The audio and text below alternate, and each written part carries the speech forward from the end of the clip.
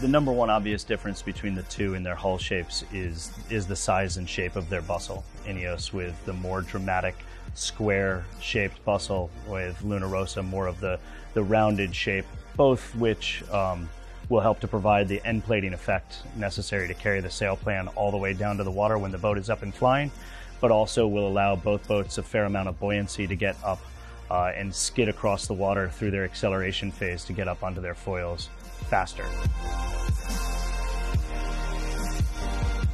Both Ineos and Luna Rossa are currently sailing with an anhedral angled foil, where you've got your foil that comes down and terminates at a certain point and then goes out to wings that are on an angle. That's designed to sort of try to maximize the wing span potential, and they've got traditional flaps on the back end. Both teams will know very well what their limitations are of their own foils, and how they play that relative to their opponent is going to be an obvious component of the Prada Cup finals.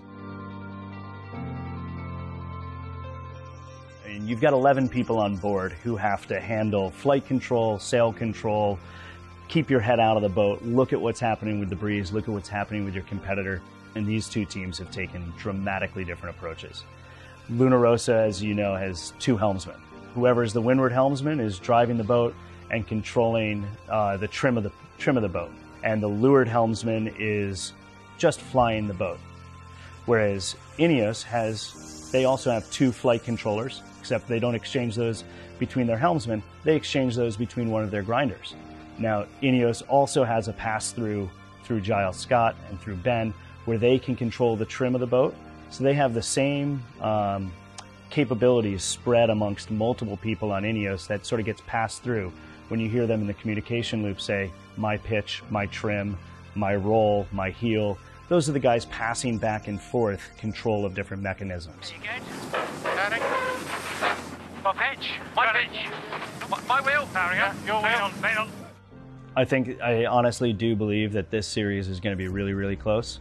Okay. Fox has got us just making lay here.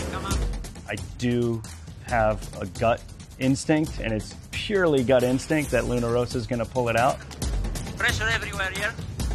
If they can keep Pietro's head out of the boat, looking around and making sure that he's got a good handle on wind shifts. Better pressure this side here now. Yeah, I think they'll be incredibly even matched, and it wouldn't surprise me if this thing went all the way to the full 13 races.